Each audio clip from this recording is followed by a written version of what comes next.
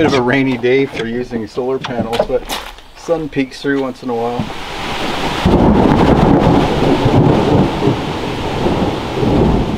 So this location that we're at right now is owned by friends of ours. They're actually going to be installing that greenhouse that you saw that we had given away to friends. This is where it's going. Wow. I'm doing a big road trip later this summer, sort of a fly fishing backcountry mountain trip, and I'm going to base camp, like travel around but base camp in each spot, and be able to plug in the computer and the camera batteries to charge. Anyway, I can't get electricity to the cabin. It's too remote. There's no lines within, I don't even know, 10 miles probably. Now I have a system set up inside the cabin, a permanent system, but if I don't get, or if I'm using a lot of power, or if I'm not getting enough sun to charge from the panels, then a backup like this is really good for me. So I can just keep these charged, use them occasionally just to get them cycling, but I can keep them sort of in storage as a backup, or leave them connected to the solar panel and get a trickle charge. Or I can take them into town and charge them quickly and then bring them back to the cabin fully charged as a backup.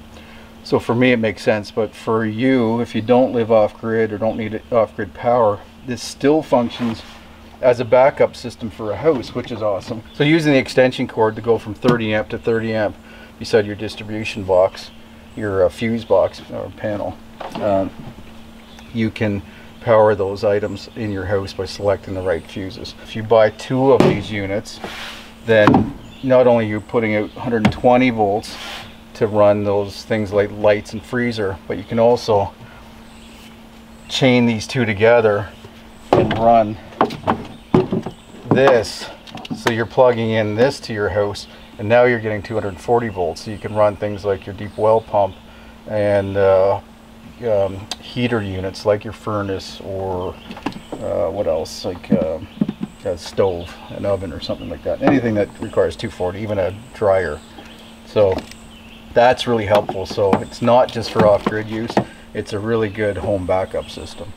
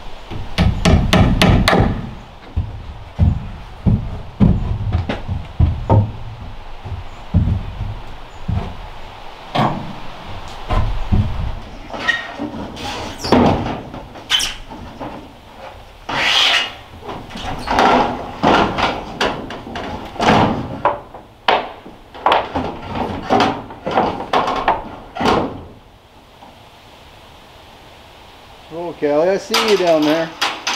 Oh, I see you, but I can't come down there yet. I'm way up here, pup.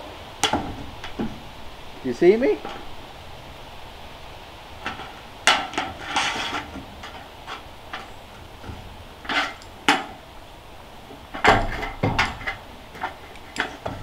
I see you wagging your tail, but I can't throw it from here.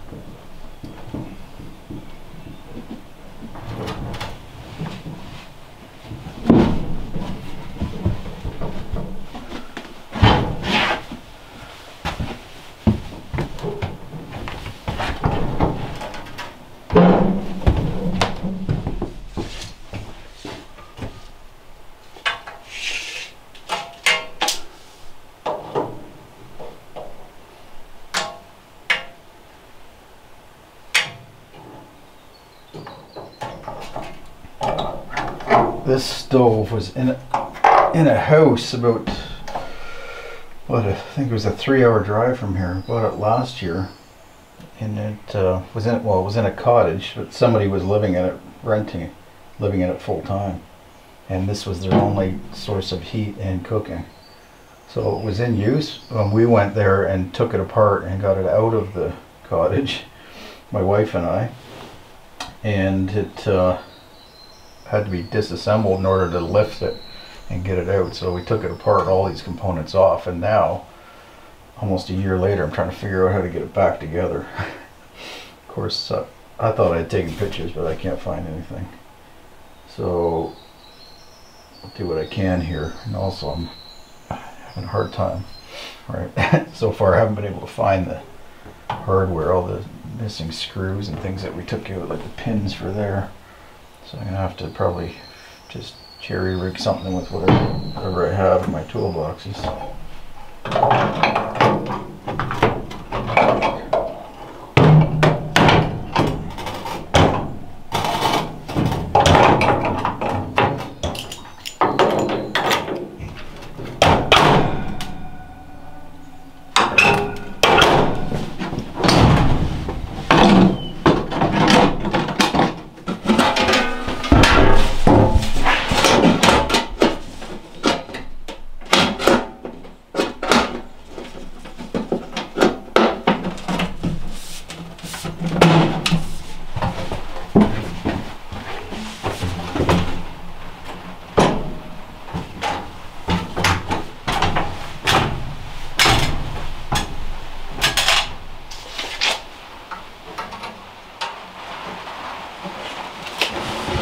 Everybody who is nervous or commenting on how noisy the metal roof is going to be on the cabin, it is not on the cabin because of all the insulation, but this being exposed metal from the underside, so nothing to dampen the sound. It's definitely going to be noisy in here when it rains. It's not even raining hard yet.